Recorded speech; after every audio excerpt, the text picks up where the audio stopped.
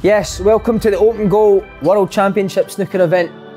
We've got 4 guests today, 4 competitors. Our first one is the hungriest player on the scene. It's Mr. Kevin Kyle. Take the snooker balls out your cheeks before you come down.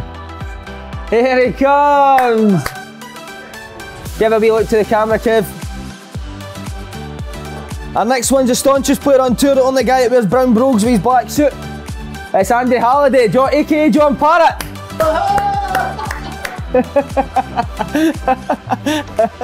Can't see where I'm going, man. Desperate for you to fall down the stairs, man. Any chop? Any chop? What is that, the penny arcade? Tremendous. Who was wearing this before me, man? This is stinking. Slaney. Next we've got the horniest player on tour, a man who's never got his cue at his hand. It's Paul Slane. And Dennis Taylor. How they doing, boys? Oh. How are you, mate? Great to see you. You're a favourite. I'm favourite today, Andy. How you doing? Great to see you, my man. And now, the main event, the best Scottish player of all time is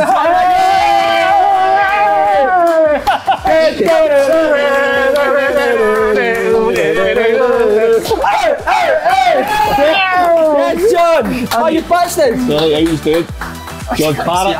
What an entrance! John, Kev, nice to see you, big man. Nice to see you. Can you get me?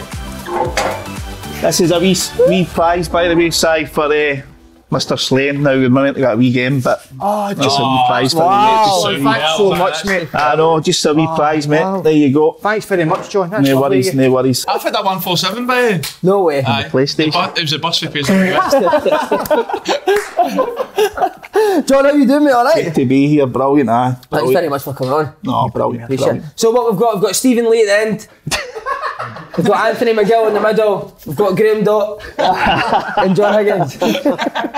Serious question to on Graham Dott, because I was a bit worried. Is his balls dropped yet? I know. Oh, you're his double phone, yeah?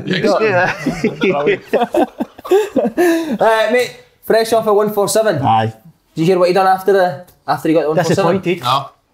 He's going to pull you up. Aye, sorry. I did actually. Open goal. I know it's not the side ferry. Sorry, boys. Sorry.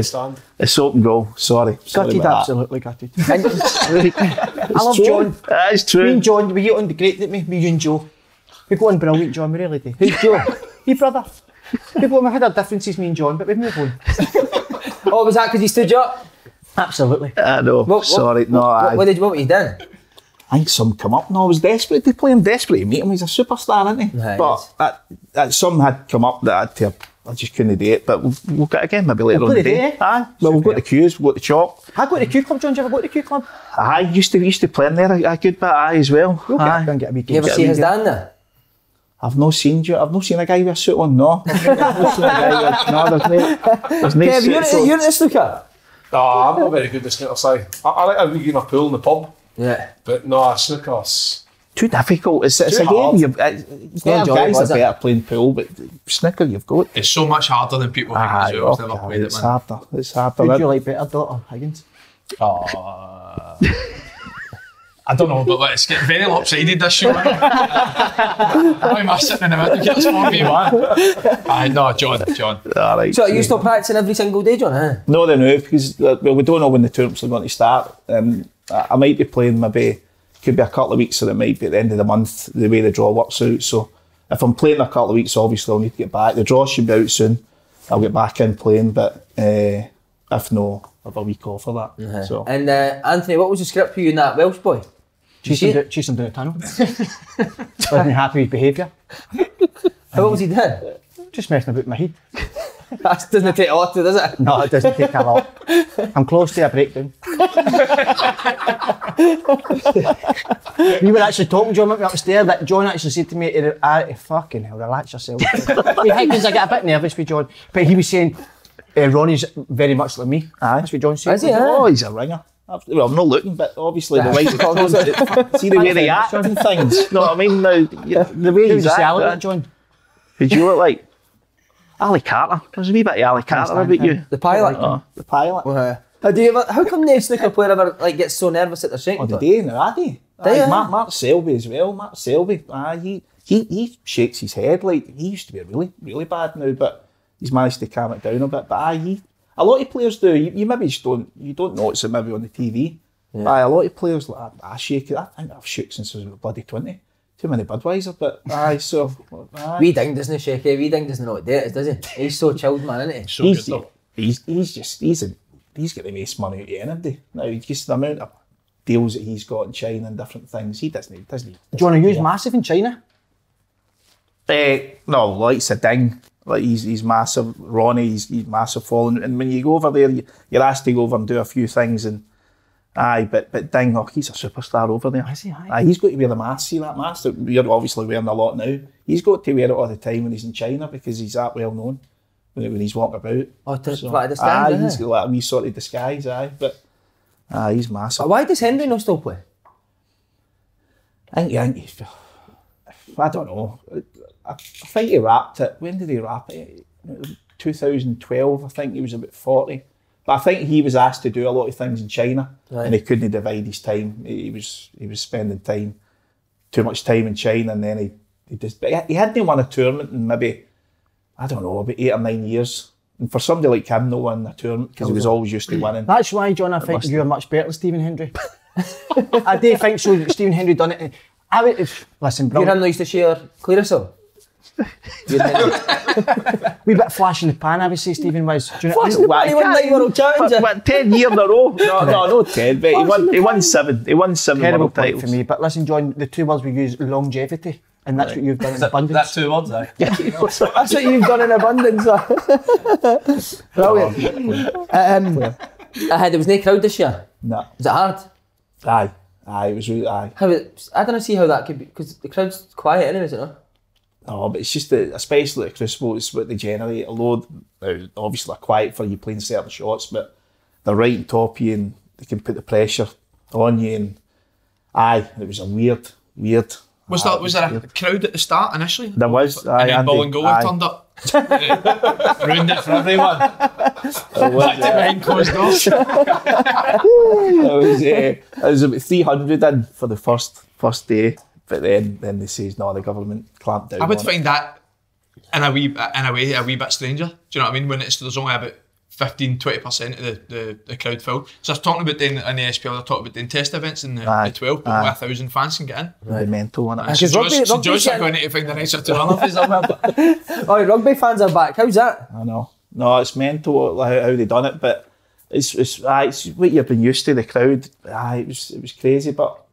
When you see O'Sullivan won it, and then they let them in for the final. They let 300 in for each session of the final, which was good. But it was tough. And your favourite bit about snooker is touching cloth? Love touching cloth. This guy, man. Okay, Ronnie O'Sullivan, though, what a guy! Still winning world championships at that age. Tremendous, isn't it? Every sport has that one character, and he is in terms of snooker unbelievable to keep. And the thing is, it's the everything outside of snooker with Ronnie O'Sullivan, the attitude and the things he says in his interviews and stuff. You just don't know where he's taking it serious or where he's taking the piss or what he's doing, but to just rock up and think, I'm not really trying, I don't really feel it, but still able to win a world title, it must feel like shit, John, sometimes, surely. He's not trying. Listen, you, like the likes you guys, if you don't really know, but you know he's practicing like mad behind the scenes. We all know that. Now, you can't be that good to just think, right, I'm going to pick a cue up. Even the year he did take off, but he was doing a lot of exhibitions and he was practicing a lot. It was just, and then he turned up and won the tournament. But he can do that because he is that good. As a snooker player, he's the best. He's the best player that's ever. Does he players like him? Picked. Because you've seen a few comments in the past, didn't you, about them?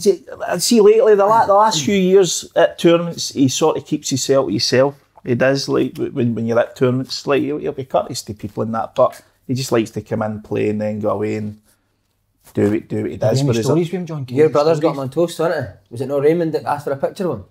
I think Raymond got a picture with him now years ago, and then he wanted like an up to date one, and he says no, he doesn't do photos, which he doesn't do photos, right?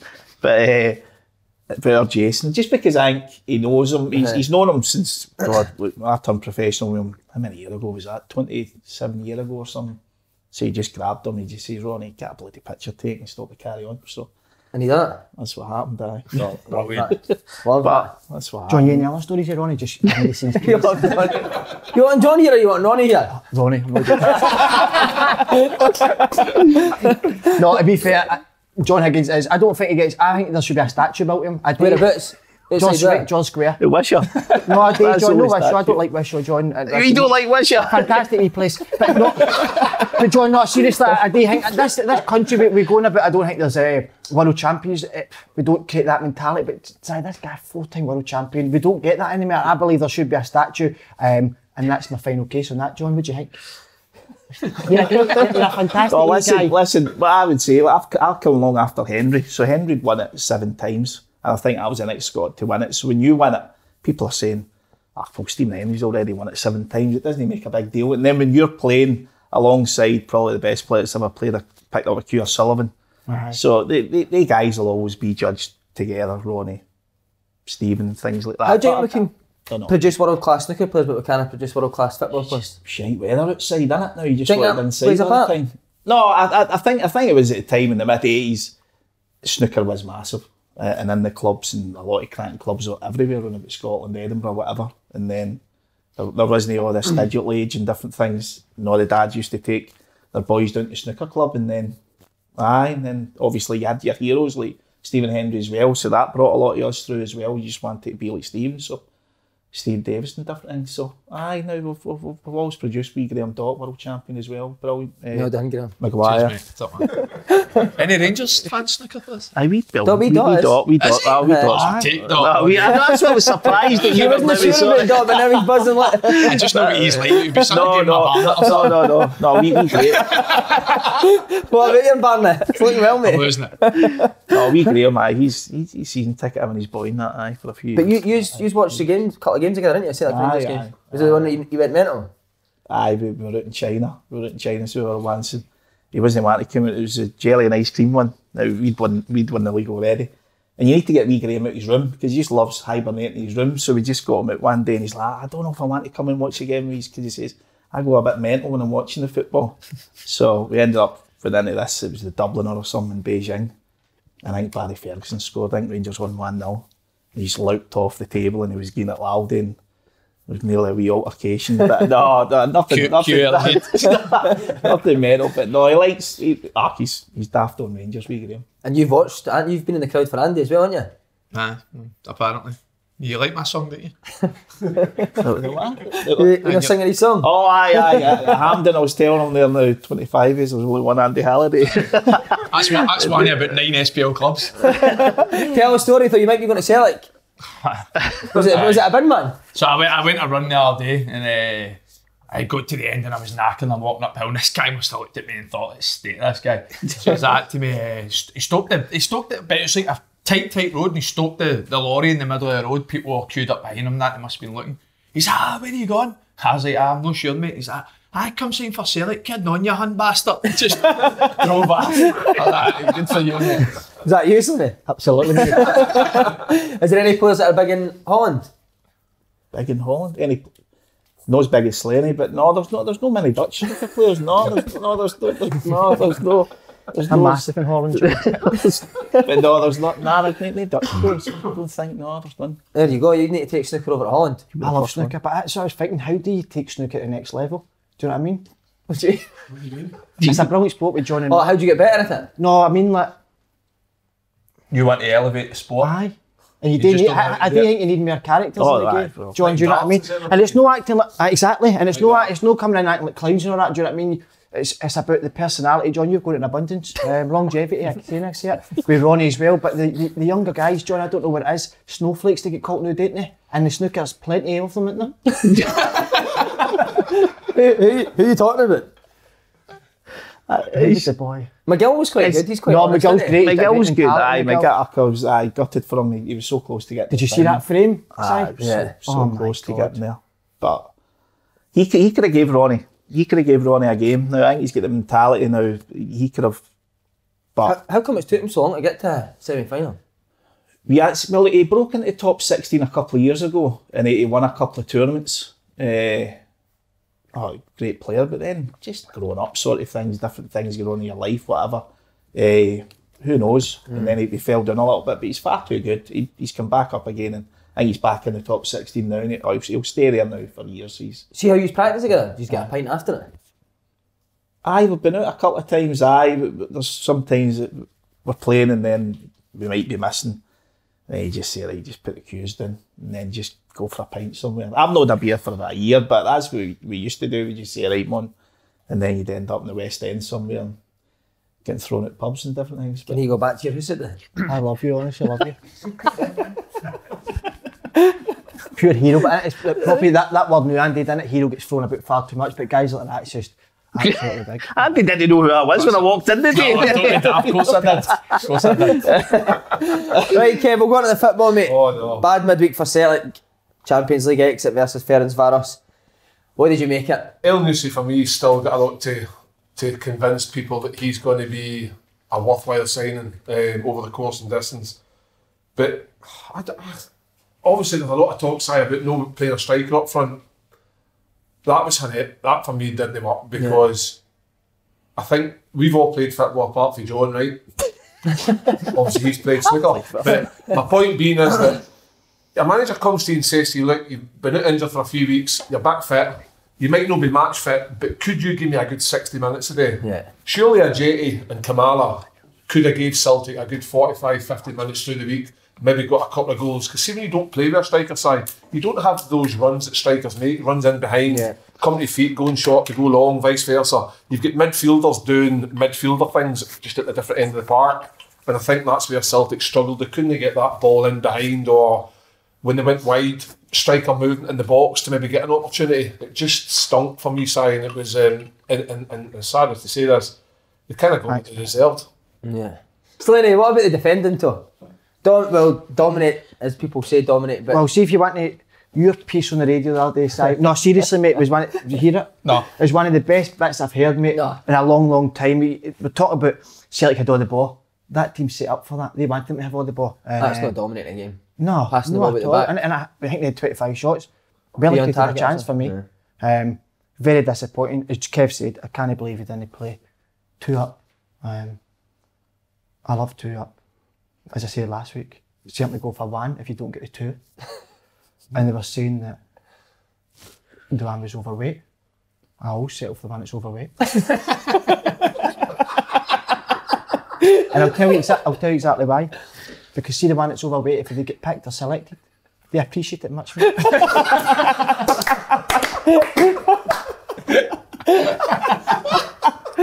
So Ajeti or Lee Griffiths would have been sitting there chasing everything down, but my God. I want to ask you, because you've played under him as well, as I have.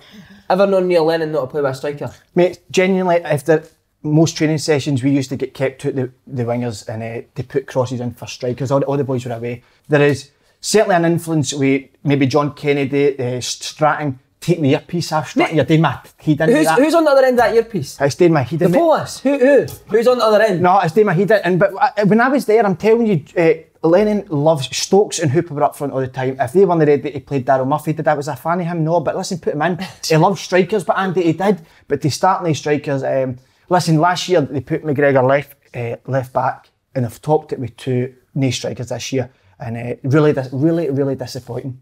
Celtic should be beating teams like this, John, shouldn't they? I couldn't believe it. Listen, I go back to when I was a young boy. My favourite ever game, when I was about 13, I went to see Celtic play Partizan Belgrade in the jungle. We won 5-4, but we were out in aggregate. And that's just Celtic, I think, on the back in Europe. Firing forward. You think about it, we're one each, we've got half an hour to go, could have an extra half an hour at half time, extra time as well.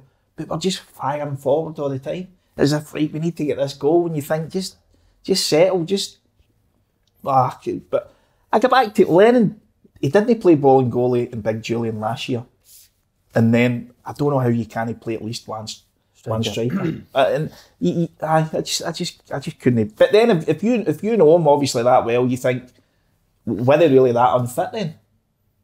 that if you say he loves a striker, honestly, John, your spot. he's not one to lose. He's not one to lose. Professional player can't play 60 minutes.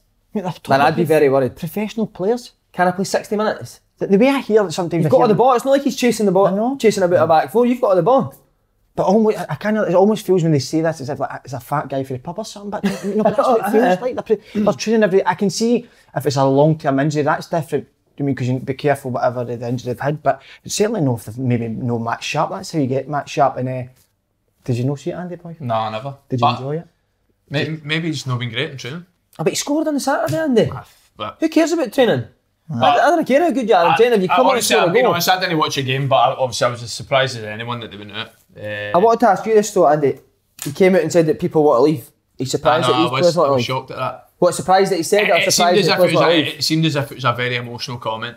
Because I don't know if he quite meant what he said, and then if he did, it's one of the ones where you're in the dressing rooms. Is he talking about me? You know what I mean? Everyone's probably thinking the same thing, but obviously there's been speculation that I might be leaving and Cham might be leaving, but I mean, you don't really come out and say that after the game. I would have loved Neil Lennon when he was asked, obviously before the Motherwell game, and he still, if that's what he really felt, and he stood by it and basically says, there'll be people leaving here. I would have loved, but he sort of backtracked. I don't know if that was the powers above that maybe says you better wind your neck in here, blah blah blah. But I would have loved it if he says, there will be players that they didn't give it their all, and they'll be changing it. I think the fact as well that he said that and came out and played the same team. Yeah, So. See, other than Edward, how can any of these players be asking to leave? What have they done? We grew up watching Celtic, Chris Sutton scoring goals against Juventus, Barcelona, Henrik Larsson. Never asked to leave. What have they done to merit a move? But with the likes of Big Sutton and that, were they near the end of that? Even Petrov and that told me, their peak. I know what you're saying. I don't know. Edward, obviously. He's the only one that you could expect to go to a bigger club. He's the one you think, but the other ones, the way Lennon was saying that, I would have played Beaton then. If supposedly it is Ayer that's wanting to go, I'd have put Big Beaton then. And then I would have put Turnbull in if then they're saying is it Cham that's going. But then you hear all the rumours now because everybody's saying, well, who is it? And then somebody was telling me, Callum McGregor wants to leave. So you say to yourself, that's set up now all the rumours. That's how that starts. That's how it starts with Lennon coming out and saying that, and then so. You need to say, what about him thinking that you were tearing his dad? Oh, I know. Do you remember it? I remember that. Were you raging, John? No, I was the rage, but I just couldn't believe he's grabbing. And I'm thinking, I've never met you before in my life. You know what I mean? He gave me the old thingy, but aye. Brilliant. Kev, see in Cham though, I can kind of see his frustrations. I think in Cham's top class, but he doesn't get a go when he's in position. No, I think we talked about in Cham last year, and I always used to think that he was the better out of some of the Celtic midfielders. But for me, because he gets on the half turn all the time and is always looking to go forward, his first thought is always on the half turn. Can I get forward? Whereas sometimes a lot of Celtic boys are side to side, and that slows the game down. When you're not playing a striker up front, if you're slowing it right down the midfield, how are you supposed to penetrate the back four if you're not getting the ball forward? Whereas in Cham, like you've just said, he never really seems to get a good run of games where you actually see him over like 10, 12, 15 games where you actually think, fucking hell, he's a good player, but is he a really, really good player if he got that run of games where the Celtic fans can see him? He seems to be like, right, when he's fit, sorry, you're back at the team, you come in. He seems to be that kind of guy, and I think it's unfair, but if he wants to go away, then I think he's got reasons to want to go away. Maybe not expecting a bigger move, but just maybe to go somewhere and play. Yeah. But no, I can understand, that in Cham, for me, I think it's one of the better ones out of that midfield. Slaney, Kamala, how does he feel if Christie's starting ahead of him? Well, Tam McManus is spot on what he said. Transfer list, you would ask to leave. I certainly would. Would you? If Edward and Griffiths is out, you can't start when there's no striker there, and then you don't even come on, you're never going to play. So would you chat Lenny's door the next day? No, I certainly wouldn't do that, no. Go through your agent? Aye, through the agent, sort that out. But no, I don't think he's good enough, to be fair. No, I don't. I would still play him if you've got nothing else, but I don't think you're a Celtic striker for me, Si. But you made a great point, Si, and I wanted to say it because you deserve the credit today. No, you give your own points, I didn't give my points. Sorry. But no, we use Simon with Barcelona, the best team that's ever played the game under the back in the Pep, sorry. Oh no, it wasn't the Pep, but anyway. But exact team that still. Team, yeah. And Neil Lennon brought Tony Watton. Yeah. Bring Tony Watton v Barcelona, but you don't start a striker v Ferracocious. Do you know what I mean? Sorry. Ferracocious. He was mad for I'm going to say old school, but it was so much like strikers all the time, crossing and finishing, playing strikers forward, getting the ball into your striker's feet. And as Kev said, if it affects the whole team, you've not got a striker there, and I just didn't recognise it. Was even like 5 minutes to go in the commentary if you watched the game. Somebody said in the commentary, Celtic need to keep passing the ball side to side. No, they don't. They need to pass the ball forward. Darren the day. Pass the ball side to side for 90 minutes and got anywhere. I like Darren the day, but I'm going to say to commentators, come on, start commentating, stop trying to coach. We don't want to hear coaching. We want to hear you talk about commentating. Terrible fucking point. Right, last point, John. You're a kind of Motherwell man. David Turnbull signed. You've told me before you like Scottish boys playing for Celtic. Good signing. Brilliant, brilliant. Listen, I've got a story to tell. When I was growing up in Wishaw, I lived in a street called Waverley Drive, right? It was basically like the second main street of Wishaw. So you couldn't get out and play out the front. So I went 50 yards down for me, and it was called the cul-de-sac. So which was, there was about 10, 11, 12 young guys my age when I was about 9 or 10. David Turnbull's dad used to stay there. Like, with his brothers, like, I think it was 4 of them. There was Eddie, Paul, Tony and Jerry, I think, the brothers. So I knew Eddie, his dad. Yeah. So it was last year when Celtic were getting linked with David Turnbull. I said to my brother, I says, the young boy David Turnbull. He says, you know whose boy that is, don't you? I mean, like, says, no. He says, that's Eddie's boy.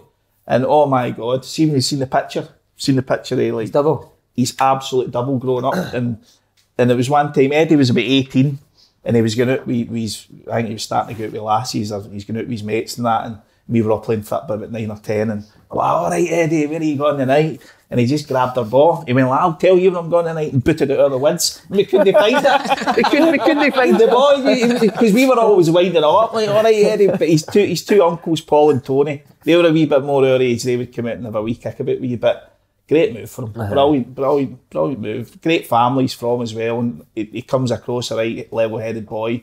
What he went through last year, now it must have been heartbreaking for him when he's obviously got the big contract, and then he have the mental strength to come back and say, right, I'm going to come back and do it again. He looks even stronger. He looks stronger coming back as a guy. And now, God, that... To be fair, I don't think the injury was the worst thing that happened to him last year. I think it was the interview he gave us. Was he there? That was a tough lockdown, man, that one. I thought he'd muted his camera for half the fucking podcast. But he's done well about his back. John, who's your favourite Celtic team when you were growing up? Great question, Paul. Well, listen, going back to that game, I was talking about Partizan Belgrade. It was Jackie Jackanoski scored 4 goals, didn't he? And then that night, when obviously Callum McGregor and Kieran Tierney came to get us, I was coming on for Jackie Jackanoski at that Legends. Oh, that Legends? The Legends, because Big Martin Vickers says, what half do you want to play? I says, I just want to play 10 minutes, mate. Just put me in that. I'm not in any shape to go out and play for like 45 minutes. Just give me 10 minutes. And it was near the end of the game. So Martin Vickers is like, right, Jackie, you're off. Now, John. But he wouldn't come off. I'm like, getting any chance, Jackie? Any chance you coming off so I can go on? But it was a surreal moment when I'm actually going on the pitch and Jackie Jackanoski's coming off and shake my hand, right, good luck, young man.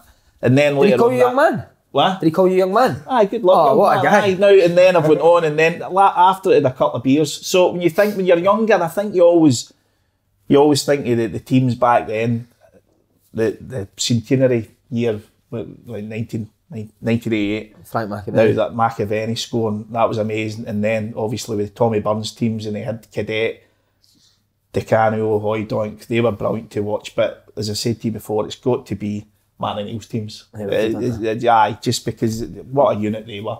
You know what I mean? With Sutton and Larson and Pedro. What about the Lennon team with the likes of young Slane in it? Did you watch the game he played? I didn't see the game, no. Came on to Ross County. 1-0 getting beat, 1-8 chicken 1. There you go. Sums it up, doesn't it? The game.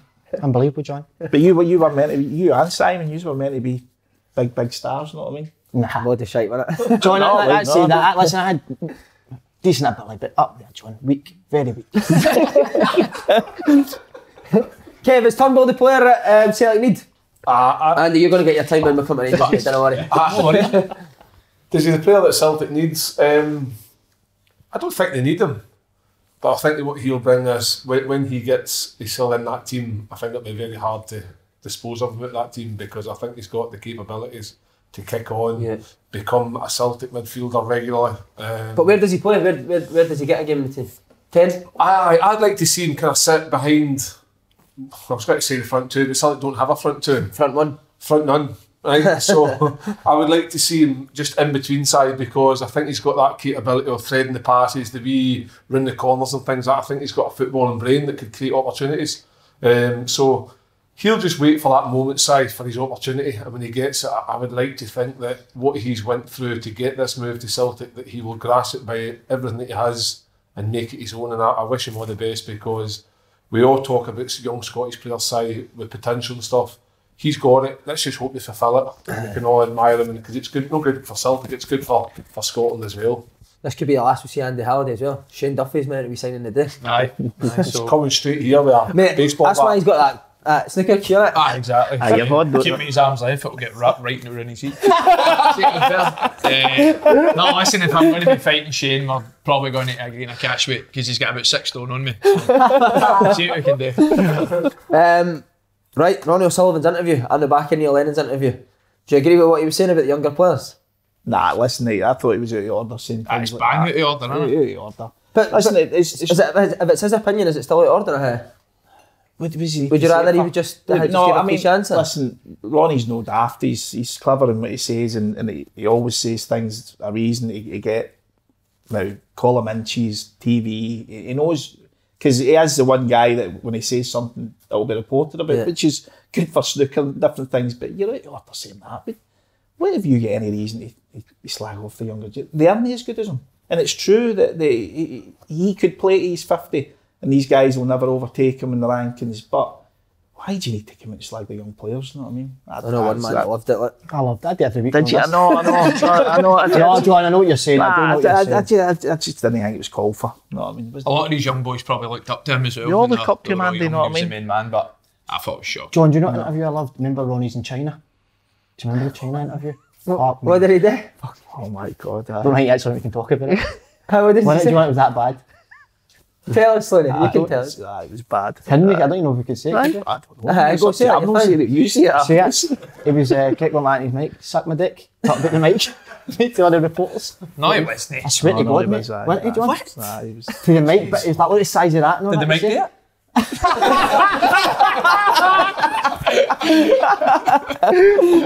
Would any of the younger boys pull him up for that? No. Nobody hearing about him now? No, any of them. No, you can't really. That'd be like somebody. I'd be like Messi, maybe saying it to Mohamed El Yunusi. You're not in my class, right? So you're not going to Mohamed El Yunusi. You're not pulling Messi up, is he? So, but is he maybe doing it to get the younger players to do better now?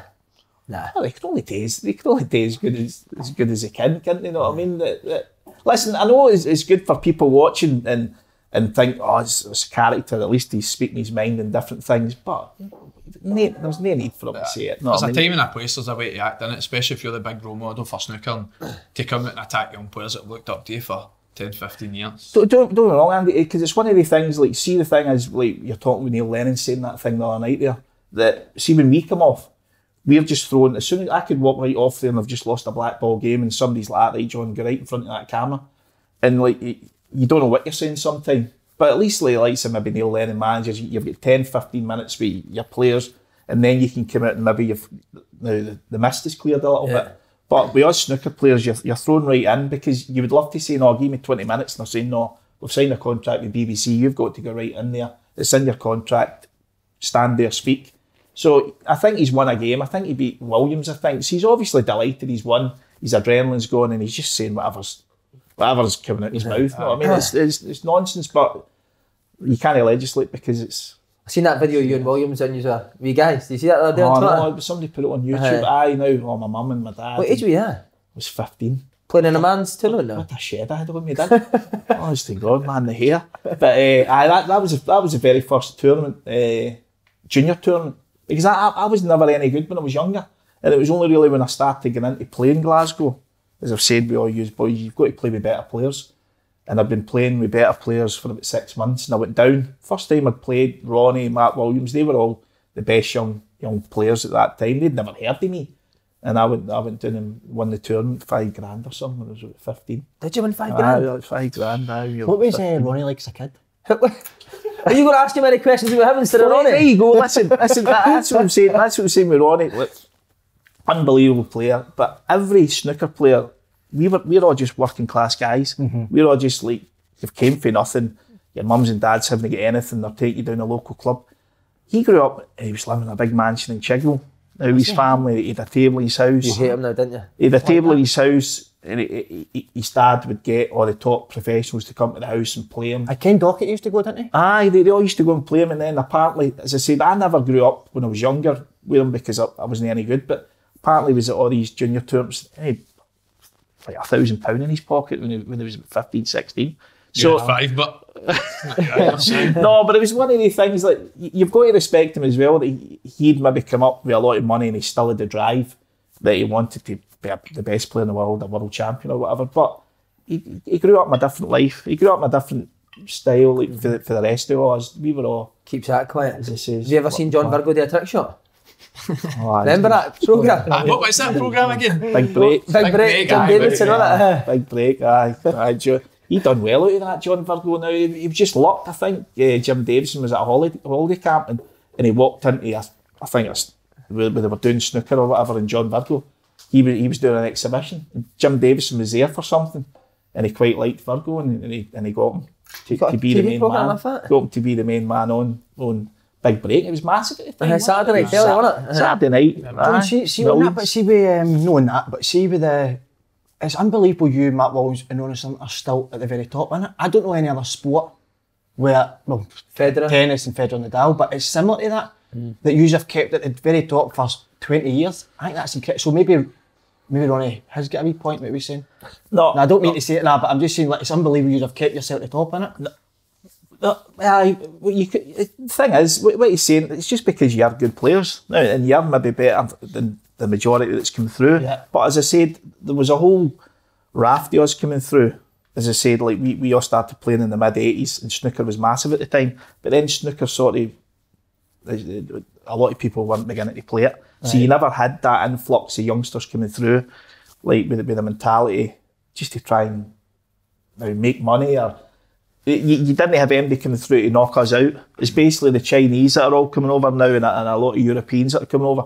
They're all great players, but they've not got the mentality to beat us yet. To win, To win. They're great potters and different things, but if you can play a sensible sort of game against most of them, you're going to end up winning. Slow them down. You can sort them the 2011 man you won the world. Aye. That was the most emotional. That was one of the most amazing, mate, seriously, best tournaments I've ever seen. Aye. What did that mean to you? Oh, when I beat Trump in the final. Aye. Okay, it was, well, as I said, I just lost my old man about 6 months before that, and then went on to playing, and all through the tournament you were just thinking, God, just don't try and lose, or don't just try and, I just was an autopilot the whole tournament. I couldn't really work it out, and then when I got to the final and I beat Judd, now, as I said, my boys over there and all the family and different things, it was more for them, you know what I mean? Not for me. It was Kev, did you watch his 147? I didn't say no. It's your first in the World Championship, wasn't it? It was my first, I'd never done it before. See, your celebration, I was surprised at. I thought it was quite muted. You just had a big smile on your face. But I couldn't really jump about. There was no. I just. Are you thinking what count to put the 55 grand in? No, I was just thinking. But it was because early years I've had plenty of chances to do it, but I've just always bottled it. Because you get back to like with the crowd, they're so intense, they're right on top of you. They're so wanting you to do it because they want to be there to see a 147 being done. And it's just got on top of me all the time. And that actually helped me with no crowd being there, because I felt near the end, I'm thinking, I'm going to do a maximum here. When do you know when you've started that you've got maybe say 4 or 5 reds away and 4 or 5 blacks? When do you think, how many balls in do you think you know that I've got a chance here? I think most players, when you're obviously trying to win the frame, because you've got to try to guard against no missing so the other guy can come in. But once you get to, I don't know, 70, 73, 80. Once you know the other guy can't come back and win, then you're like, right. And if the balls are all sitting there, you think, right, there's a great chance to do it now. And I thought, really, when there was about four reds left or so, I'm thinking, oh, this is a great chance. But obviously, you're still nervous. But and that's what I was going to ask. When you're talking about your nerves at the beginning of the show there, and you're saying you're getting a wee bit shaky in that. Do you get shaky in that, knowing that you're only like 3-4 balls away from... Listen, see the thing that goes through my head all the time when I'm on the final black? It's Ken Doherty. His face, that was his face just comes through to me all the time. Face, and I've never missed a black when I've been on it, but I'm thinking to myself, my God, imagine missing a black. A simple black. And I've managed to pot it, touch wood, every time I've been there. But when he missed that black, it was for a supercar or something down in London. Wow. It was like, I don't know, 150. To be fair, he wouldn't have suited a supercar anyway, Ken Docherty, would he? Exactly. He wouldn't have suited a supercar. I know you're slagging him for bringing up Ronald Sullivan, but the time Ronald Sullivan just refused to pot the black. It's just incredible. What, on a 147? 147. So the prize fund was too low. That's the ref at the start. I think did the ref know convince him to end up potting? He just went down to pot it. He says, come on, Ronnie. I think he respects Big Jan, the referee. And Big Jan says, come on, Ronnie, just pot the black. Big Jan doesn't piss about, eh? Remember Michaela Tab? I loved her. Big Jan. Big Jan's a football hooligan. Is he? He follows Feyenoord. Oh, he's a football No hooligan. way. Oh, aye. Yeah, have you heard that? The big man's a football hooligan. You wouldn't mess with Big Jan. Is he? Oh, Big Jan, aye. Football hooligan. Dutch. Aye. What team? Feyenoord. Is he? Oh, he's Aye. Feyenoord daft. What, you Ajax? I've seen him earlier. Oh, he's Feyenoord What, did he have the daft. gloves on? I was in one. Did he have the glove on? I was in the window and I could see him run by. Right, amazing. On to Rangers. Andy Halliday. Yet to concede this season. Is it the year? Can we call it this early? I told you, I've been quietly confident since the start. Like I said, it's going to be difficult. We spoke about how Celtic have been a good team. They've obviously dominated and won X amount of titles in a row. I don't like mentioning, but again, Saturday, Rangers don't really look like conceding now. Just their shape off the ball, and everybody's saying about John McLaughlin coming in and obviously competing, making he's literally had nothing today. But start the show again for me. Ryan Kent. He's on fire, isn't he? Different level this year. Just it felt like on Saturday he knew he was too good for everybody on the pitch, and just every single time he got the ball, he was creating something. He was beating somebody, setting somebody up. It was just it was unreal for 90 minutes. I say to you as well, I think Davis makes a massive difference. Maybe. Aye. I think when Kamara and Jack plays, everyone comes to the ball because they've not got the ability to put the ball at the top the way he does. I think there's definitely been something in training to work on being a bit more direct, because especially it was the last two games as well. I think there's a lot more emphasis on runners in behind the balls at the top, and then when that happens, the game gets stretched, and that's how you get people like Ryan Kent and Brandon Barker on the ball. I think that's Moreno's not being in the team. Aye, Do you know, like, one thing Alfredo does well is he runs the channels well, but he doesn't really run in behind. No.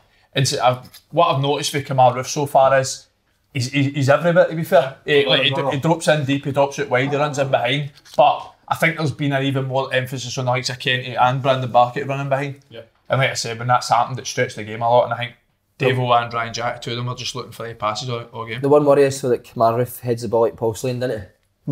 He could have scored four. He could have scored four. And you're just hoping that, obviously, with the more games that he's going to start to play, he's going to put them away. Slane, are you worried? No. I'm not. No, listen, Rangers are looking brilliant, but I think with the mentality of the players at Celtic, I think that'll see them through to do it. But see what they were saying with the amount of chances Rangers, and they could have racked up the goals. I wouldn't be worried about that. Because you'd be worried if you're not getting the chances. But the thing is, I will say though, Slane, if Kamara Roof can't take 3 chances against Hamilton, you might only get 1 chance against an Aberdeen or a Hibs. No, you're going to be clinical enough to take it. No, definitely with your striker, you would want to see him scoring. But I mean, as in with the goals, I think if you're creating chances as a team, I think listen, you want them to score, but as if you're not creating chances, it's more a worry. But certainly, I heard you saying it, Andy, as well. With a striker, he can be no sharp, no playing, but you still expect him to be taking one of the chances. I think. Kev, striker, that's a dream for you. The 3 chances, isn't it? Oh, they hate us. Like, nowadays, you don't get that quality of crossing in and get that opportunity to head, but to have it 3 times. Whereas I think just with him side, because he's just come up, just signed, he's only in the door. It's going to take him a few games. And see, once he gets 1 goal, gets 1, 2, gets a bit of love around the city and stuff, he'll start to feel that confidence, and the goals will start to. See, on that, Kev, I agree with you, but well, if that was his touching that, but see, if you're a goal scorer, mate, do you need to be fit to take the chances? He's 6 yards out. I'm not saying fit to take the chances. But what did you feel like if you were being out and you came back in? See, scoring goals is a confidence thing. It's the same way being a midfielder deciding to ping a 30-yard pass to the full-back or to the right wing, whatever. You just do it because you're confident of doing it. It's the same with a striker. What's probably his fault is when that ball's coming in, he's thinking about it, whereas the good strikers don't think about it, they just know already that it's in touch. And you've actually scored before you've realised you've even touched the bloody ball off your head, whereas I think it's just a different environment for him on his side. It's just a new club, getting to know his teammates, getting to know the league, and he's just maybe realising, I've actually got more time than what I think, and maybe it's just a confidence thing, and once that comes, he will score goals because he's getting his selling. He's doing everything. 99% of what strikers should be doing, getting the sell opportunities, getting himself in the right places. He's just not taking the chances. He can't keep missing the chances. They will come. Like you said as well, I think it is too early to obviously start judging him. But what I will say is that I thought his link up during the game was good outside the box, wasn't he? I thought. But with the chances, Alfredo's probably sitting on the bench, licking his lips, like I could have took a match ball home with it. Morelos will be buzzing he missed the chances, isn't he? He's surprised you never put him on? No, really, no. After last week, because I don't think he's probably, no matter what, if his attitude's not been good in training or whatever, he's probably dropped him out for the squad for a game and made him sit on the bench for 90 minutes and watch and just say, listen, obviously you need to buck up your ideas or you're going to be here for the foreseeable. That's if he's still at the club, obviously. So I see on the Morelos thing, right?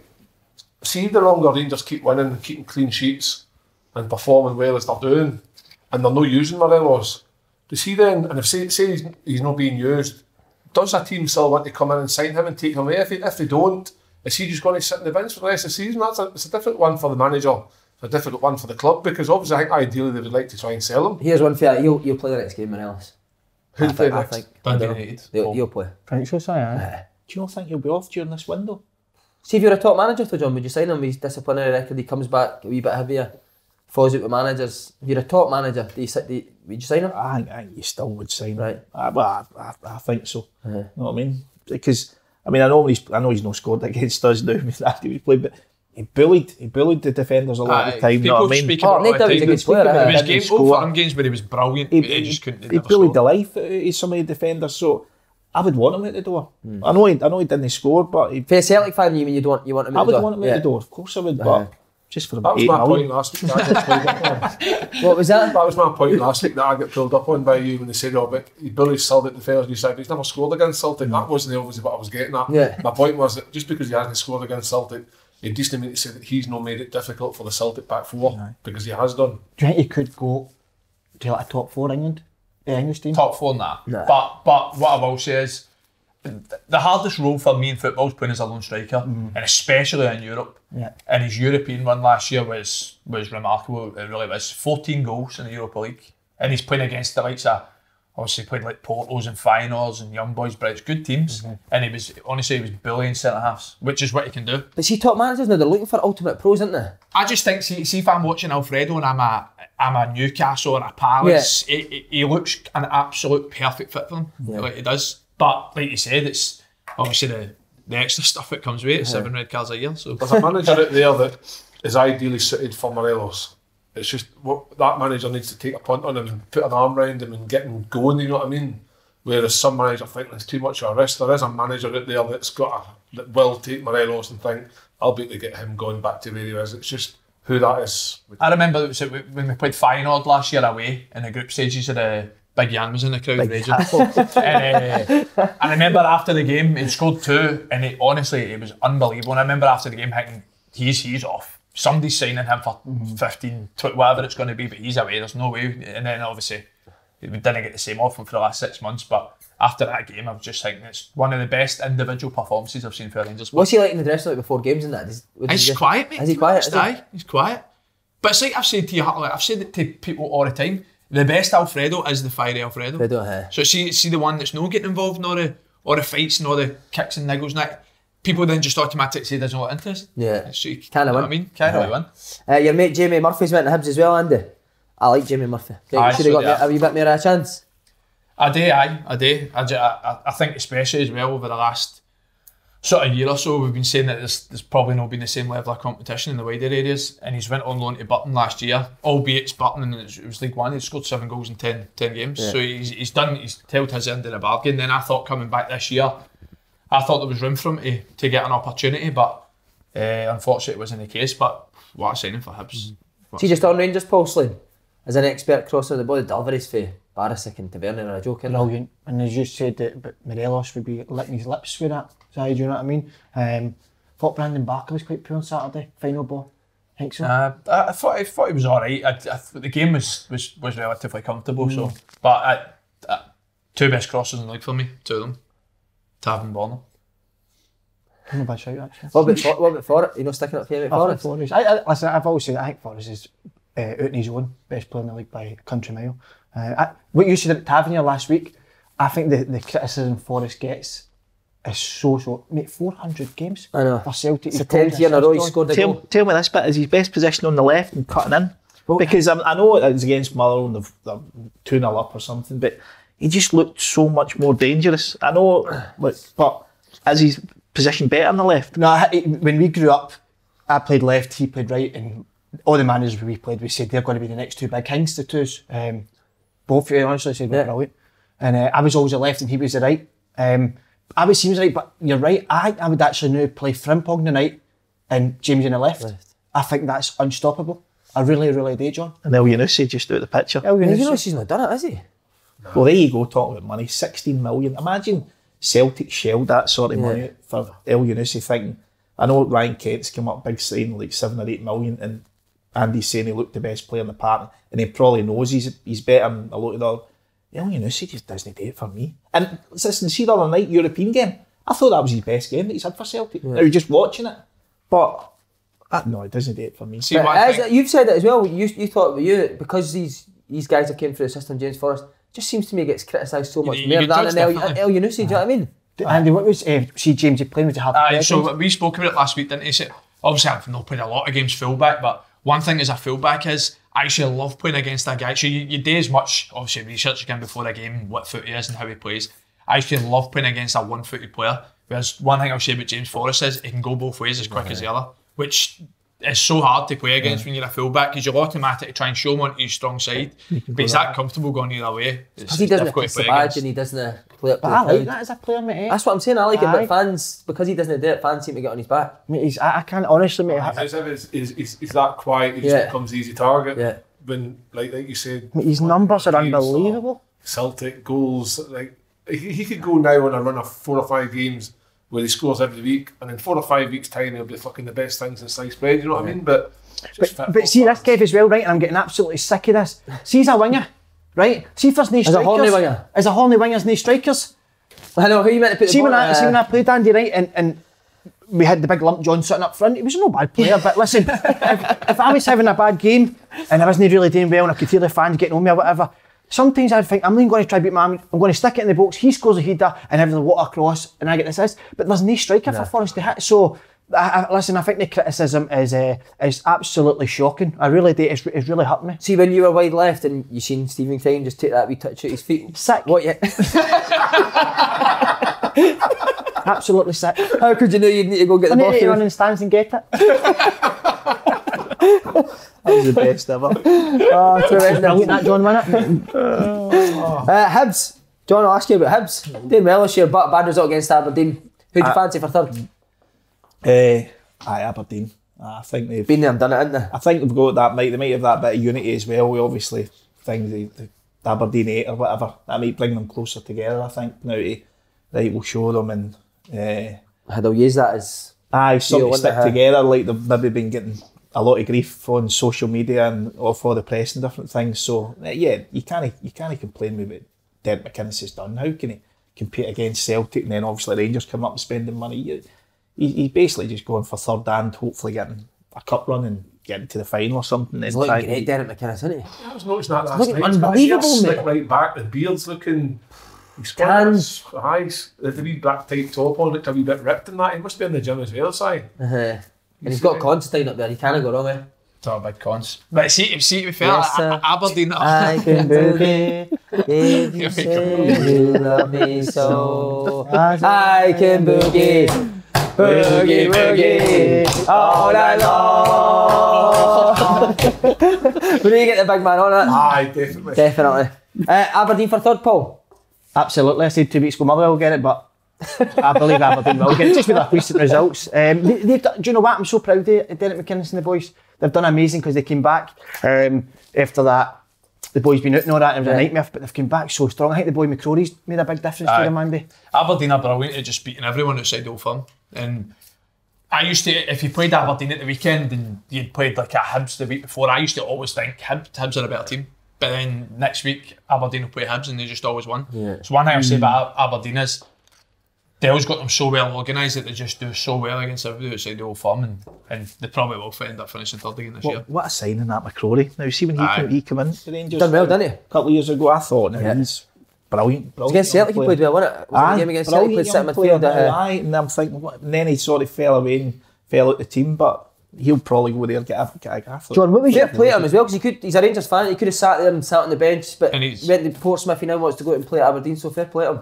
And I said he was a centre half last week. He showed his versatility by playing centre mid. So is he good on the ball, Andy? Andy, can he play? Can he play? He's a good player, mate.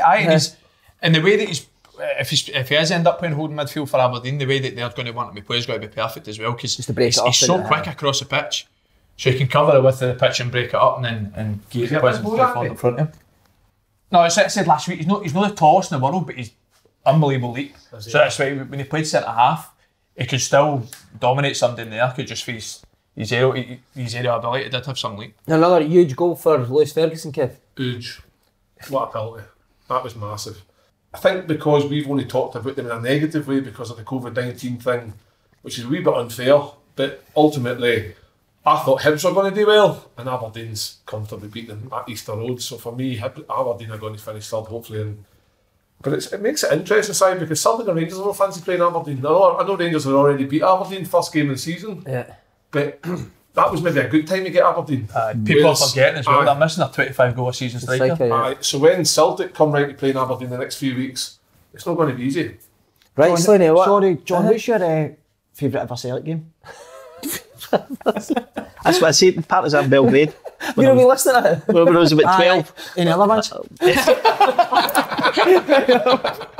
Where's the cue he gave you? It's just here, Kev, just collect so I Don't lose it, don't lose John, it. I didn't want to put you in the spot now, and I hate doing that to you, quite, but whatever. See, Peter Ebdon, is he as homely as he looks?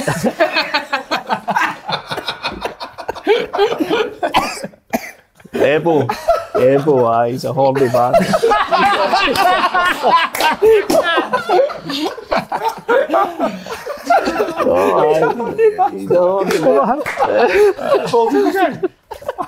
Mate, how long did he take for a shot, man? Well, I think it was that time he played a Sullivan. He just was ready to go under Roddy's skid at the World. I think he took 5 minutes or something to play a shot, and a Sullivan done a 147. And that 5.5. Aye, 5.5 minutes. It must be so frustrating. Selby's the same to us. He sometimes just says, I didn't take a shot. Selby done it against me. 6 minutes he took for a shot, and I'm sitting playing him. I'm thinking, what the aye, 6 minutes. He is a torturer, Selby, isn't he? Mate, he's got a cheek to call himself the jester, mate. It looks like he's never told a joke in his life, man.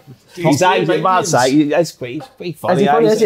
He's played mind games, John, when you're like, obviously you're in the heat of a match. He's played mind games against each other when you're taking time with a shot, or do you think, he's fucking annoying me? Well, I think it was mind games. Even it was Ronnie doing it against Selby in the semis of the World there. I didn't really watch a lot of the match. I watched the end of it, and I saw him just smashing the balls about just to try to get Matt out his comfort zone, because it was as if he knows he couldn't compete with him in the safety department, although Sullivan has brilliant at safety, but he was just trying to get Mark at it, and he did. He went 16-14 behind, and then he came back and won. Selby came out in the interview after as well, didn't he? Saying it was disrespectful. But there you go. Now, because he just threw right in front of the camera. If he'd have maybe waited a couple of minutes, he'd have maybe calmed down a little bit, but he's come right out and he's like, well, he's a bit disrespectful. But see, when McGill and that, is there ever scraps after it? Is it ever heated the way somebody's played against you? Not really. Well, there was a time, it was Quinton Hann, a guy, Australian boy, and Andy Hicks. Quinton Hann was and it was Andy Hicks or some was just quiet, dead quiet. Andy Hicks and Quinton Hann was just baiting him all through the game at the World, because you're sitting next to each other, and he's just like, you're shit now. I'm going to beat you here, blah blah blah blah. But Andy Hicks beat him 10-9. And the only words Andy Hicks says to Quinton Hann after it says, that's you at the 16, you knob. Now, no, he just killed him. You know what I mean? And then Quinton Hann in the extension, he's like, fuck, I'll get you outside now. And then I'd love that, man. I'd love it. Games. I'd be coughing, farting, trying to people up. What they used to do back in the 80s, that's what, like Alex Higgins. I mean, you were sitting together, Alex Higgins used to smoke, and you'd players like Willie Thorne, God rest him, like, he used to be like that with the cloth, because he'd be smoking a cigarette before he'd go to the table and then just sit it there, just so the smoke's in your eyes. And it must have happened. It must have happened so many times back in the day. There must have been all sorts Gary of Holt would be struggling, man. Brilliant, man. Yeah, what mind games do you do with your dad when you're playing? Oh, mate, Well, it's 50p a game up the Q Club, but I've never ever got the 50, so here's the bet. That's fucking rubbish. That is a true story. I know that isn't even exactly funny. I'm always scared. But here, well, John, I watched a video of you a couple of weeks ago, and it was, this is mental, this, by the way, I couldn't believe this. You got Barry Hawkins in a shot, and he went for 2 attempts, missed it, and on the 3rd attempt he potted it, but he couldn't pot it the first 2. You remember that? I remember it was in the did world. He know he spotted it right? It was in the world semi, and I was cracking up because you I looked went happy. away for the table and I thought I genuinely snookered him, but he's missed it the 2 times and then he's went down and potted it, and I'm fucking thinking, how can he pot that? But no, a snooker. He's actually just So popped. I thought I'd sort of put him in a really difficult So he missed position, the but he's first went 2. down and potted it. But he obviously, somebody must have said Higgins was raging there. So he got me in the practice room. He says, John, I could see that shot. He says, I went for it, and he says, I didn't know where the white was going. I could have been smashed into like 10 reds or something and leaving the game on. But he said, that was the reason I didn't go for it the first 2 times. So I says, no, fair dues. I just thought you were totally like knackered with that shot. So it does, oh no, listen, there is a lot of cheating that goes on. That's what I'm saying, like with the Chinese boys, they've no sort of grew up with the British way, the etiquette and different things now, whereas if we had to do that in a club, guys would pull you up and say, like, you can't do that. Whereas the Chinese boys, they're always trying to get an edge sort of thing, so they're maybe more prone to it than the British boys. So have you got a favourite snooker match of all time? Favourite snooker match of all time? The final, John's 2011 win. 11. At what age would you have been there then? 2000. I was at Celtic. First year at Celtic. I remember, but with you, John, and you and Ronnie, I don't want to keep bringing him in, but your matches, I get dead nervous. Who do you want to win when they play? John, honestly, but, no, I swear to God, but when I watch snooker, mate, I find it dead. No way other players, like, I watch it, but I don't have a feeling. But with John, I think it's the most nervous feeling watching snooker. See, because it's dead quiet, and by the kicks terrify me. Don't they, John? See the kicks on the whiteboard? The kicks in the table. Oh, see when you're on a break, please don't get a kick. But see, anything you're doing, it's like, you hate playing safety in it. Oh, terrible. Hate one safe. Love all this. Right, another shot. Matt Docherty, who was at Hibs, got absolutely battered in the Scottish Cup final, has now just moved to Tottenham for a fortune. Do you know Shows what's you the how- most how- embarrassing thing ever though? The tweet. The tweet. What are they doing, man? And people tell me there's rivalries in England. Do you imagine that happened up here? What was the tweet? I don't know. So he's an Arsenal fan, right? And he went back to his Twitter for like 2010, 11. He's like, come on Arsenal, I'm a massive Arsenal fan. So Tottenham have done a tweet of him deleting all his Arsenal tweets, and he's like, can you imagine a Rangers player? Like, or Celtic and Rangers Twitter putting them deleting tweets? And I've said that before, there's not one derby in England. Nah. Not one derby. Kid on, innit? Aye, You see them all complete sitting kid next on. to each other in the crowd. Half and half scarves and all that. Scarves, Embarrassing. Is there any other players you remember watching who you thought were shite and ended up getting a big move? Do you know, I'll say something, right? It's probably for the benefit of Slaney. See, when I was at Sunderland, Anthony Stokes came on trial at us, right? When he was young at Arsenal, he was Arsenal. And I didn't think he was, I thought he was hopeless. Right. And obviously ended up getting a move to Celtic and stuff. So no, it's not a massive signing, but for I don't know if you know somebody his who family, thought maybe. one opinion, and then, I don't know if you know who his family is, but I would take that back. I'm the first. Does he know where I stay? I think so. Anybody else? Aye, Shane Duffy. Nah. I honestly, I wouldn't even answer. If I had one in my head, I wouldn't answer, because I know what it's like for people to say you're shite, John. No, I mean, so I wouldn't answer that. I can't think of anything. Well, I mean, Pookie. I mean, when he was at Celtic, I don't know if he got a chance, did he? But he's obviously went down there and bummed it up in the Premier League, didn't score any goals. You played with Pookie, didn't you? Good. And sent us me a monster, remember? What? He was hopeless at Celtic, by the way. Absolutely. No, he was shite. He went down there and be unreal. But to be fair, he's starting to know. He's not been Starting to scoring show recently, himself, hasn't he? So, What was you like as a guy? I mean, genuinely so scruffy. Guy's scruffy and just clatty, you know what I mean? Didn't he? Kenny McLean did say on the podcast that he's a top player though. Did he? You were on it? No, isn't he? No, he Oh, you pretended your Wi-Fi wasn't working, cut half for 10 minutes. Right, where are we going now? Oh, Aberdeen and Motherwell in Europe. Brilliant results for a minute. Because Kilmarnock got beat last year off that part-time team, so 6-0 for Aberdeen, John. No, 6-0 for Motherwell. What was it? 5-1. 5-1, 6-0. 5-0. Great results, eh? Brilliant. I know. You say it's all coefficient. I know Celtic didn't help it there, but you want your teams to do well for the old coefficient, aren't you? Aberdeen getting through. Do you think they will? I mean, I know it's got to be tough for Celtic and Rangers to get through to the group stages, but could they get through to the group How many stages? games have they got to get there? I know, but what is it? Another 2? Is it one Is it game? another? No, No, three. is it Three. another Is there three? 1.5 games? Aye, so that's what I was going to say. Is it if you're seeded, you're at home? Mate, didn't ask any questions that are on the sheet because nobody Yeah, knows that. apologies, mate.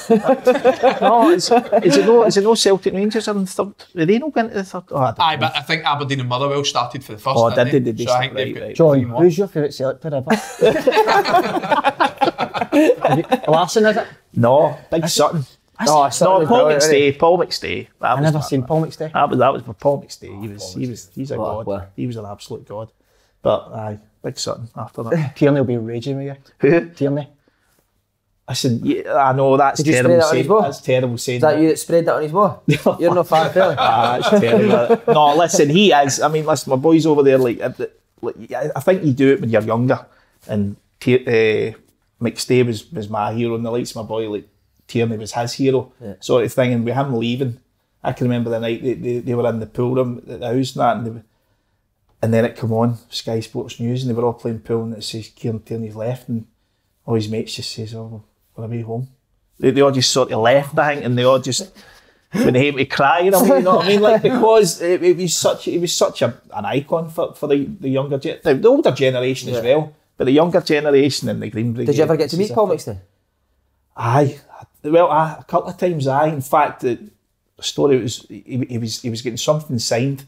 He was needing a snooker cue for a charity do. Now, your hero, and I wasn't in. I'd signed a cue and left it. I was away at a tournament, and my brother came in for work one day, and he walked in the front door, and he just seen this guy sitting having a cup of tea, and brother's like, that looks like the hat there. Now but obviously it's no Paul McStay, and he's walked through the kitchen, and my mum says, that Celtic player Paul McStay's in now. Your brother's left a cue. He gets signed for a charity thing. And my brothers went running away through. You'd be like, Paul McStay, how's it going? Like, and it was Paul McStay. He was in just picking some up for a charity thing, and then you think, such a down to earth guy as well. No, I mean, the likes of him and Kieran Tierney and that now, biggest Celtic men you could get, and I'm sure Kieran, listen, a lot of the money aside and different things, he'd have stayed with Celtic for the rest of his life. But there comes a point where he can set his family up for life, and he's going down to play in the English Premier League. How can any Celtic fan now begrudge him something like that? Now, Who was your hero growing up? Gaza. Was it? I got a chance to meet him a couple of years ago as well. He was mad with it. He was mad with it. Do you know who you are? Aye, well, it was at the Rangers game, so he was obviously there hospitality-wise. I think he did like the half-time draw or whatever. And obviously after the game, if your family's there, you go up to the players' rooms, obviously see your family. So I was walking up the marble staircase, and one of the lassies that worked at the hospitality says, "Oh, somebody's up there, like you probably want to meet." Walked up the stairs and seen Gaza, and obviously, you being Celtic guys, you probably appreciate my hero was Gaza, and what a player he was. See, when you were a boy, what was your favourite game growing up? Do you remember honestly, I've said this. See, when they won the league in 7 minutes at Rugby Park, see, because I was old enough to drink. Aye. Like, I was there with all my pals, and we just had like. Who was the manager there? Bought a Mad Dog before the game. Who was the manager? Smith. Walter Smith. And just the day we had, obviously, just because winning the league in 5-0, 3-0 up inside 7 minutes, and just the night that it ended up, that was probably one of my best. Were you the biggest Rangers man there? Out of MD? I had since I was 4-year-old, had a season ticket, 15-year. Even when I obviously played full time when I was down south, I'd still come back, but it's still, like all you, just the way you're brought up and the way you're fed. And Rangers are better than Celtic. Did you hear Easy McGregor's story? The what? You heard these Alan McGregor story? Aye, brilliant. It's amazing, brilliant. I played poker with him. He likes the cards and that, didn't he? He's some man. But he's such a... Now, we watched him over the years, right? You're like, fucking McGregor now, like the way he is. But see when he sat down, he's so quiet. He doesn't really speak. Guys are winding him up at the table and different things, and he's the nicest guy in the world. But as soon as he goes on that... Yeah, this is a complete opposite. I've said to Sai, I'd love for him to come on here. Get him on, brilliant. Aye. See how you're saying about that, you've got a pool table in your house? Has anybody ever beat you?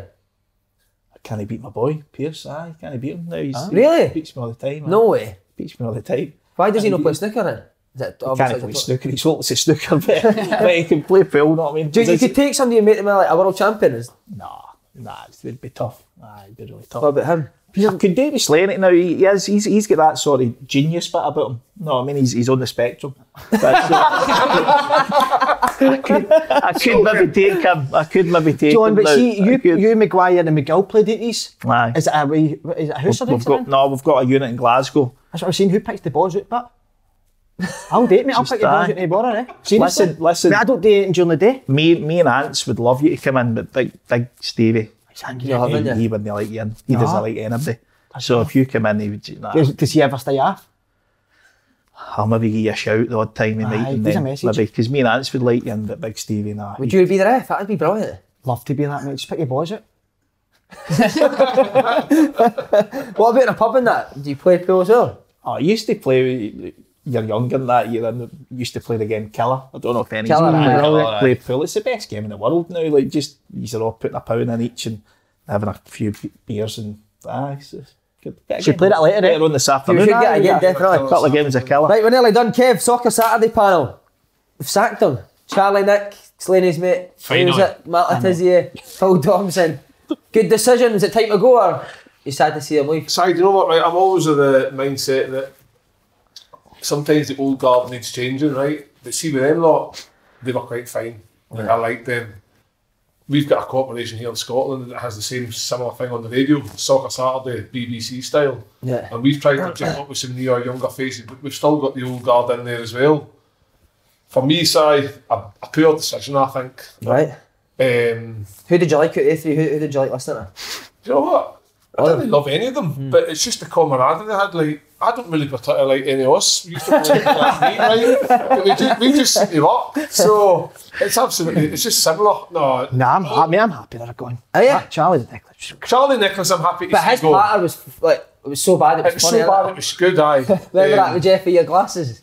That one, That's the worst part that I've ever heard. But the thing is with the sort of Saturday, I remember when it was Rodney Marsh, George Best, Oh, they were good, man. and they were good. Uh-huh. But they got replaced, so they probably will get replaced and it probably will be okay. But for me, I don't know, as long as Jeff stays. Jeff's the one that keeps everybody going, just like you keep all us going. No, have you heard who's going to replace Jeff? No. Johnny Sunderland. Imagine that. Imagine the views like that. Fuck me, man. Is he leaving? Is Jeff still on leave? He's talking about quitting because he's he? been sacked. See, he done a few snooker tournaments back in the day with Sky, and he was good. Aye, he was right. He knew. He must know his job on that now. He's brilliant, but he was great with the snooker and that. And he nice guy after you could get a couple of pints. And that. Could you, huh? Aye, lovely fella, Merson's So he stayed. was. I've met Merson a He's couple of times. brilliant, isn't he? Merson's the best, I think. So do I. But if Jeff leaves, then It's gone, innit? game's a bogey. It was like the old Soccer MC when Tim Lovejoy. I never watched another Soccer M when Tim Lovejoy finished. I've watched it. I think the last couple of years it's got worse though. What Soccer It used to be a lot. No, the Soccer Oh, Saturday. right, aye. But the Used to boys be a love bit it of if a you laugh. put a coot one or that in it during, if you're getting a bevy up. But see, that's like you be open golf. You No, it's that- done. shut up. Innit? He's probably said it. We are absolutely done. You'll see me in sports team. Who would you want in with soccer? Who would you change him with? Great question, John. I see his monkeys. Who would you change him with? Like if you could pick out, like, fate. John, I'm not joking. I know you could be. I think you I could know be me. I standing love your head. the snooker commentators. No, the commentator, the Pundits. I think they're Do brilliant. you? I think you've got to. Like, I know Parrott and Davis. They are the two I main went right ones. after But I think you've Davis. got to maybe change them soon because there comes a point where You think Parrott and Davis are brilliant there? No, that see in the mics when you're sitting at the snooker and you listen to them, their analysis is Oh, the brilliant. commentator, when the commentator. commentating there. But who would you change that with the Soccer Saturday? You could try and think. I know Merson. They're talking about Michael Rickards, aren't they? Yeah. It's such a hard job to replace as well. It's Is it though? You used to do it brilliantly. How's that hard we to replace? Like we could do it. Of course we could. brilliant, eh? I couldn't. Do you think if You they had a- could. You could. do you think if they had a soccer Saturday Roy in Keane. Scotland, There you go. Get Roy Keane doing it.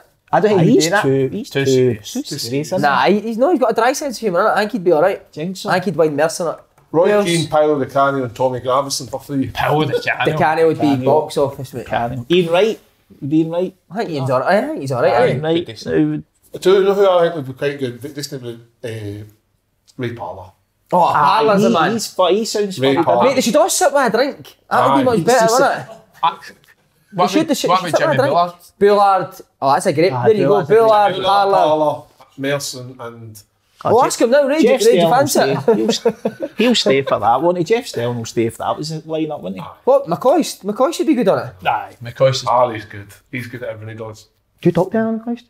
I've met him a couple of times. I don't really know him that well, but he's unreal, man. So do you think he's a legend, Andy? You know, you talked about being a season ticket before. Is he a legend? No, I know he is a legend, but what I'm saying, do you get giddy if you were to speak to McCoy? Do you even know? You would know him now in the footballing world. You play football as a fan. We were speaking about James Forrest getting criticism. McCoy scored 350 goals for Rangers and they had to get more criticism than him. So it shows they're just local boys and that, but unreal, man. See, listening to him in the telly and radio and that, he's just utter comedy. I love him. He would be perfect for that. Brazil's brilliant as well, isn't he? You ever met him out in Brazil now? Aye. You had a drink on him? Just loves the champagne. Have you had a drink on him? No. You have, haven't you? No. Si, tell me you've seen the latest Alan Brazil video. He's in Marbella, right? And the hotel that he went to drink at went on fire. The place is burning down the background and Alan Brazil is standing there with tap half a glass of champagne. Saying, don't worry, just close to the beach and we'll be alright. Honestly, True, I haven't got the weekend. We're talking about this morning. I just thought McCoy's, because they're saying he's stripping his days back, isn't he? Alan Brazil, I thought McCoy's would just take over. Has he got to take over? Nah, Laura Woods is doing it, isn't she? She's brilliant, isn't she, man? She's good, isn't she? Is that true though that Brazil only drink champagne? No, I don't know. No, you just hear him. He's always saying he's drinking champagne. Where did you meet him? I know, John. I've not met him. What's going on, John? Have you been out? No, honestly. I can't remember. Who's the best guy you've had a beer with, celebrity-wise? I'm Brazil, innit? No. Who's the best guy you've been with? Do you love a bit of Brazil? Argentina. I don't know. Kevin Bridges. Just say Kevin Bridges. Where did you get a pint, huh? He's brilliant. Oh, well, I was last year. I was in Belfast, or 2 years ago or something. I actually went to his show.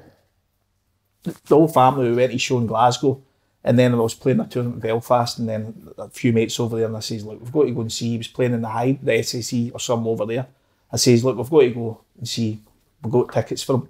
Just bought them myself, didn't know him now, sort of thing. And then we're walking back into the town after it. We had a couple of beers in the bar, then we walked back to our digs, and this big Range Rover's pulled up. Just as we were walking by this hotel, it was unbelievable the moment, and who's got out was Kevin Bridges.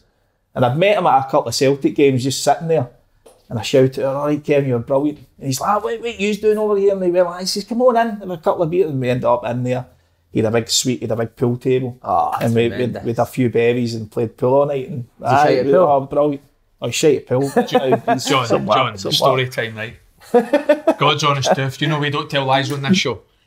So I was at a Champions League final, right? It was in Milan. Can't remember who it was at the time. I think it was at Atletico Madrid, Real Madrid, second year, right? So I'm at the airport coming back to the Champions League final, and Kevin Bridges is sitting there. So I've never met him, but I love him. Honestly, I think he's tremendous. Right. So I was like, it was me, wee Jason Holt, my agent. I was like, I need to ask him for a picture. Like, what a guy he is. But he was sitting there, he had his earphones in, I didn't want to annoy him, so I waited. I was just staring at him for 5 minutes like a mad weirdo, waiting for him to get up, and I was like, right, I'm going for it. I was like, Kevin, can I get a picture? And he's like, aye, alright. Like one of them ones, right? What did he? I was like, fucking hell, mate. So got a picture on my phone, I'm going to show you after, I got a picture on my phone, walking to the gate, and he knows my agent. So he was like, Alan, how are you? And he was like, how are you? He's like, oh, who are you here with? He's like, oh, we're at a Champions League final, I'm here with Andy Halliday, just know. He's like, oh, it's Halliday and Holt here, aye? And I stand next to him and went, aye, mate, I just asked you for a photo. He fucking basically said no. He's like, oh, it's Halliday. I was like, you know, that's a true story. Right, last wee bit, lads. Messi's leaving Barcelona. The world's fucked, innit? It's a sad day, John, isn't it, if Messi leaves Barcelona? It's 2020, I don't think he will leave. I know there must. There you go. As he says, it's like a power play, isn't it? Like, because he's obviously big in the whole club, and he's big. He wants. Is it the president? He wants him to leave or something. So how can he leave now at 33? I mean, he's got all the money in the world, isn't he? Aye. I'm the same as you. I don't think he'll go. Have you ever been at a club that you've been that good at the club and you were that big that you wanted the chairman or the president? Boca. I did here.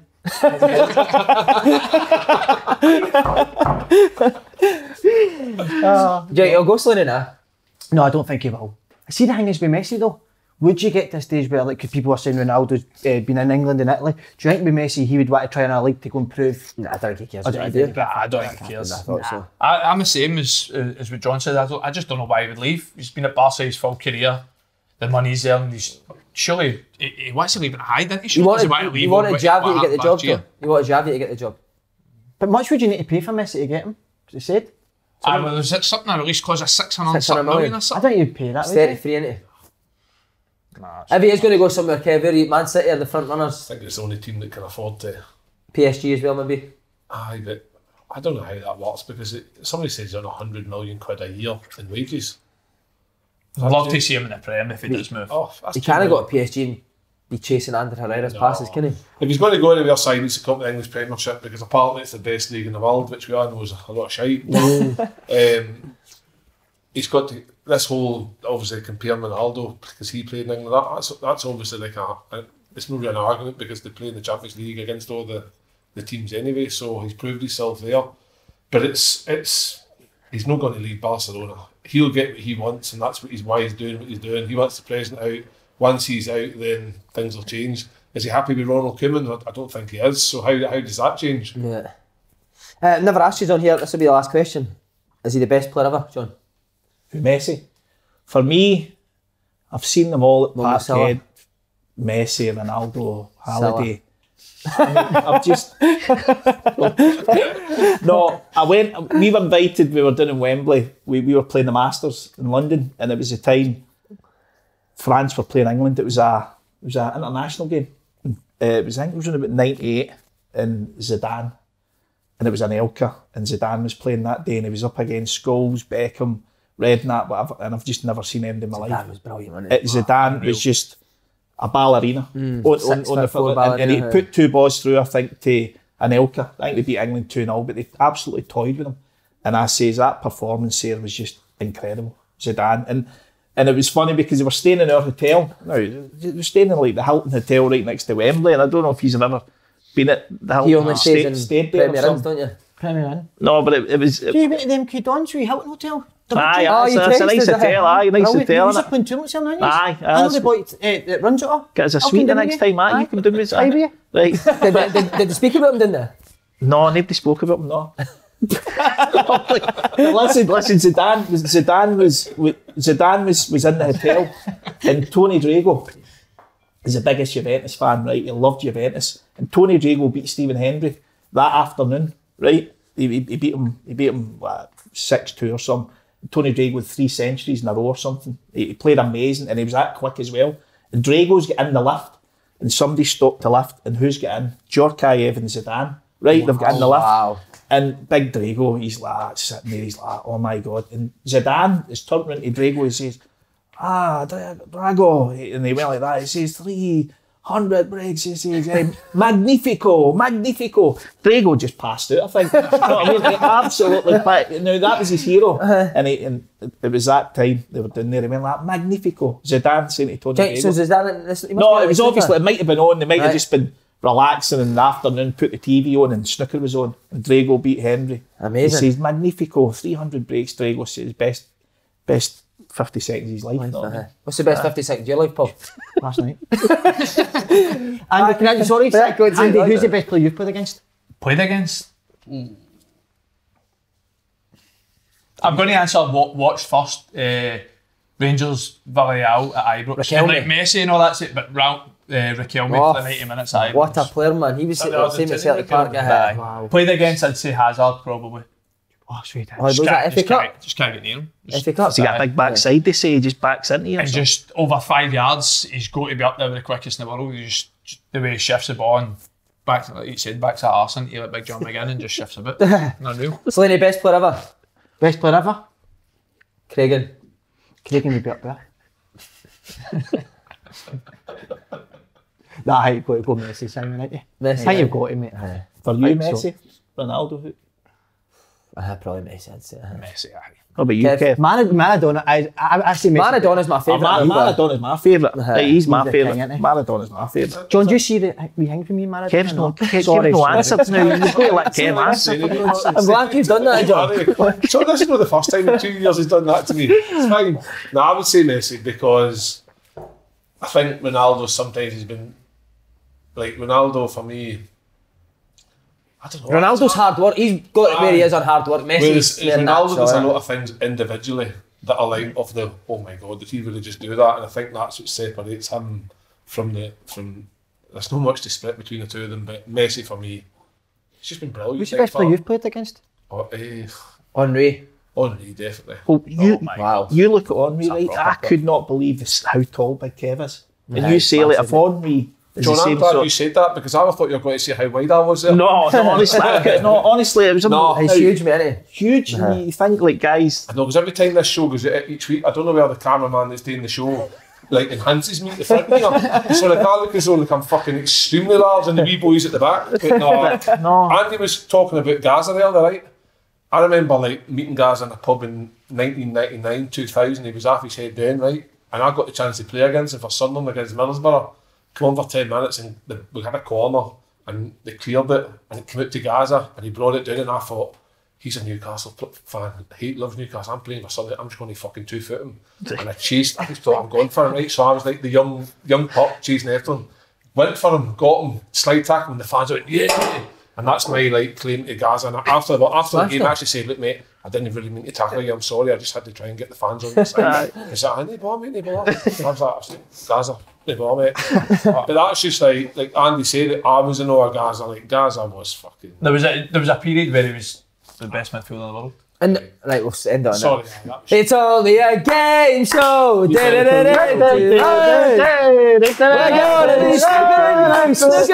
tonight, big. Yes, tremendous. Well done, boys. That was great.